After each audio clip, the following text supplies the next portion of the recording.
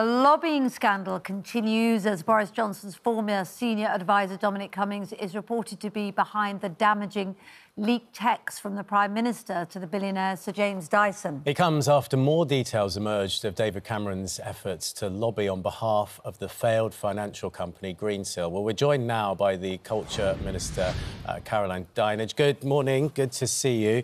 Good morning. So even more damaging revelations. I mean, this seems like such a mess. It seems pretty grubby, doesn't it? David Cameron lobbying not just Westminster, but Whitehall and the Bank of England, we're hearing today, their deputy governor.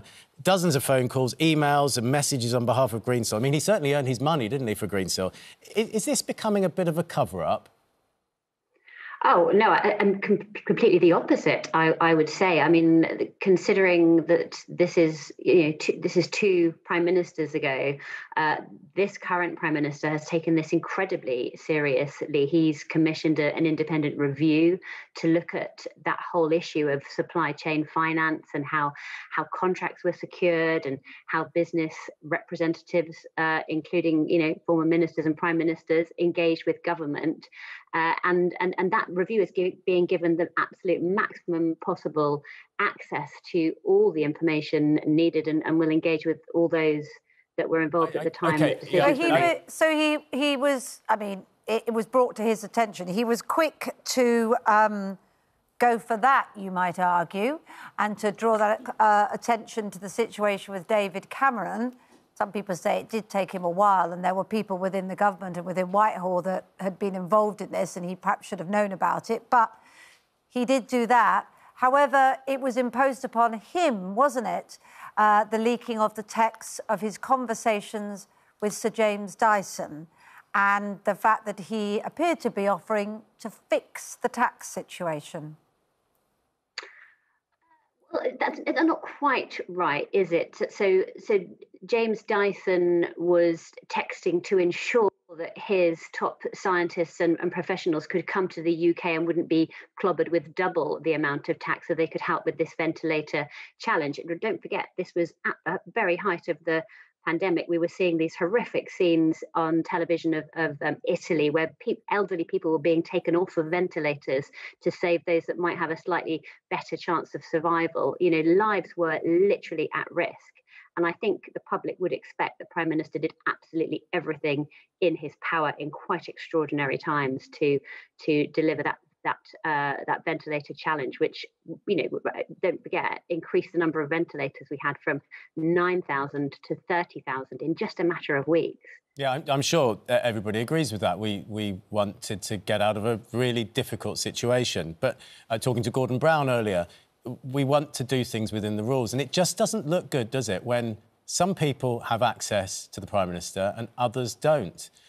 Jackie Smith, speaking earlier, said there were companies who could have made the ventilators in the Midlands, but they didn't have access to the Prime Minister. Well, I think the government were flexing contacts who could make ventilators and indeed vaccines all over the country and indeed all over the world throughout the course of this pandemic, because of the health risks. I don't think any government should should apologise for acting decisively in matters like this, and the Prime Minister has said himself that he would have shifted heaven and earth to make sure that lives were protected and people got the support that they needed. Government ministers do have to engage with businesses all the time, but there are very strict rules about how we do that. I know, and I think the question is that David Cameron has said, I haven't strictly broken the rules, but we'll see as the investigation goes ahead. I suppose what it is, the nub of it is that it's exposed something that everybody feels uncomfortable with. Mates texting mates, the idea of a tax situation, a legal situation being fixed. It feels very uncomfortable, doesn't it? And then on top of that, we found out the person who at the time was advising Boris Johnson is the person that seems to have leaked those texts. It feels grubby and mucky in the middle of a situation where, lives need to be saved. I wouldn't 100% agree with that, Kate. Clearly people want answers and they want to know that everything is above board. But I mean, just to reiterate, Dyson wasn't asking for tax breaks. He was just making sure his team wouldn't be charged tax twice when they came to our assistant. In fact, Dyson spent £20 million of his own money on bringing forward these ventilators. So people will rightly ask questions, and it's absolutely right that we get the answers to those questions, which is why the Prime Minister has commissioned this independent review to look really carefully at all of this. But as I say, there are really strict rules that ministers have to follow. We all know what they are. And, we, of course, have to deal with business people. We have to deal with charities. We deal with unions. But it's really important that any of those sort of conversations are the processes are followed, and we go via our civil service teams to take anything forward. So I sort of get all that. I think that's great. So I'm just thinking personally, I've done quite a bit of mental health campaigning. I have dealt with the government when we were trying to get more money spent on the child and adolescent mental health services. I met some ministers and I actually thought they didn't have any understanding of mental health. But I would love the number of Boris Johnson to try and change things for good in this country. But I can't get that. I don't have that. How does this work? Why have some people got the numbers of these very important people? Do they hand out the numbers willy-nilly? What's the situation here? Well, no, of course they don't hand them out willy-nilly. I'm not even sure I've got the Prime Minister's number, to be honest with you. We are talking about someone who is in one of the top British business people, in the world. We're talking about just for a second. You're a cabinet minister and you don't have Boris Johnson's number, but a commercial operator does have his number, and you think that's reasonable because he's a commercial operator. Why is that more reasonable? I don't think it's reasonable. I mean, I'm not saying I don't have his number. I'm not 100% sure. Unfortunately, I'm not in the process of in the habit of texting the Prime Minister on a regular basis. I may have. You've either got it or you haven't got it. But, do you have a quick flick through your contacts so we can establish this? Have you got your mobile there? Yeah, I've got it here. Go on, have a look. Give him a call, because we can't get him on the programme. I mean, maybe we could do a sort of proxy interview. We can laugh about this, but there is a genuine... You are in the cabinet, all sorts, Caroline, and you didn't know about it. I know. I could have missed a huge... That's where my promotion went. So have you got the number? No, I don't have it. So you're in the cabinet, you haven't got the number. I'm very not wealthy, in the cabinet. very No, successful, very powerful people have got his number. I get it. We're in a pandemic and we were in the mire a year ago. I get all that. But it just doesn't sit right. And where does it stop? So they were probably trying to do good, to get ventilators. They were also making a lot of profit. But what about if bad people get his number and do bad things? That doesn't sit right. Well, I completely understand what you're saying. Of course I do. But I just refer you back. People do end up getting your telephone number, whether you're a minister or, whatever you do for a job, people end up getting your telephone number sometimes. And I just would refer you back to the fact that there are very, very strict rules that, government ministers, we do have to engage with people all the time. Sometimes they have our telephone numbers, but the absolute key thing here is that we follow the processes. There are set rules and processes. We have to follow them. You know that if there's anything that in any way is mixed in with your political portfolio, in my case, that would be digital and culture, you pass it to your private office, it goes to your civil service team and they take it forward. So, look, Caroline, I'm sure you're very nice. I'm sure you always follow the rules. I'm sure there's no doubt in your mind, and I'm sure you believe the best in people. But the situation is that more and more is emerging.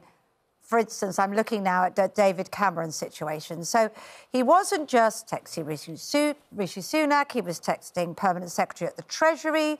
There were Whitehall ministers involved in this. There was time spent investigating whether Greensill was an appropriate use for this potential easing of loans, whether it was the appropriate company to be used. This doesn't seem like it's the right access or the right path for them to follow. There will be questions asked about whether they wasted time doing that because of David Cameron texting. I mean, it seems that you feel completely comfortable with this and you're saying it's all fine. But is that really... I don't feel comfortable. I know, okay. I think that, Kate, that's wrong. You're putting words... What are you cross about and what are you not? Well, I think what we need to do is find out what happened. We need to get to the bottom of this. You know, what rules were broken, if any, whether anything needs to be changed as a result of this, whether there's learning to be made. People want answers, of course they do, and I think you cross about it. Right. You're a minister, and you're trying to get on with your job in a pandemic. You haven't got his number, and you're thinking, why are you not saying, for heaven's sake, what is going on? Yeah, I mean, I noticed there's Caroline, there's a £7 million scheme aimed at helping independent UK film reach international audience, and that's been unveiled today. But a lot of people say that's too little, too late. If you'd had his number, you could have got that to this industry that's really struggling in the summer. Well, you know, first of all, I think £7 million in the pandemic, where money is tight, I think we've done exceptionally well to get that. But actually, I would say that the UK film industry isn't struggling. If you look at, we've got the Oscars on Sunday, we have an absolute raft of British talent that's nominated both for their work in front of the camera and behind it. Try telling that to the freelancers who make that industry work. I mean, the heart of that in the UK film industry and media is freelance, and they didn't get any help in the government schemes. They needed this money a long time ago. With the so this money isn't about this money is all about helping our incredible UK independent film and screen production companies to be able to sell abroad, to access international markets. We've always punched above our weight in this sector. The creative industries generate so much for our economy and so many jobs. But this is just the latest in a line of support we've given the industry. We had the support for film and TV restart scheme, a £500 million investment, which has enabled film and TV production that we've relied upon so much over the last year to carry on right through the pandemic, to the extent actually that the last quarter of last year was the second highest investment and activity of British film and TV making ever. So it just shows you how much government investment's been made. And that's also about supporting those freelancers, getting them back to work. The fact that we've been able to keep making great British productions throughout the pandemic with this indemnity scheme really has made such a huge difference to people's employment. Some would say in spite of the government lack of help throughout the year, but I do take your point that there is money, and it's good to find money at this time. £500 million investment is a huge investment in keeping TV and film alive, and and that just is on top of the £2 billion Culture Recovery Fund, which has been about supporting all the rest of our culture and our arts and our heritage. But the key thing here, it's been the most horrific year. We've just been about making sure all our creative industries, our culture, our heritage has been able to survive, to see it through this dreadful period. And now what we're investing in is encouraging them to thrive and to move forward and to achieve everything that we know that they're capable of. Caroline Dineage, good to talk to you. Thank you very much indeed.